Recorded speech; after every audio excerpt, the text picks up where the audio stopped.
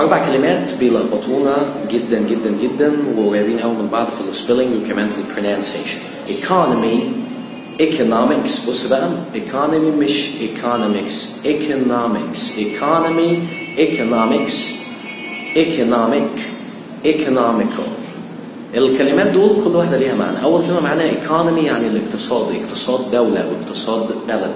Germany has a stable economy يعني Germany عندها اقتصاد مستقر. تاني كلمة معانا اللي هو economics، ده الساينس، العلم ذات نفسه، علم الاقتصاد.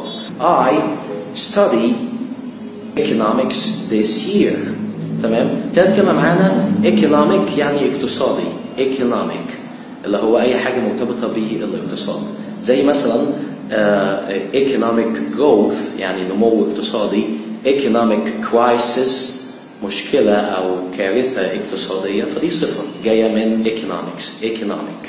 آخر حاجة معانا بقى ودي اللي معناها مختلف شوية عن الثلاثة اللي قبلهم، وهي كلمة economical. economical means saving money يعني حاجة بتوفر فلوس. يعني مثلا my new car is economical يعني عربيتي الجديدة موفرة للفلوس، يمكن بتوفر بنزين مثلا.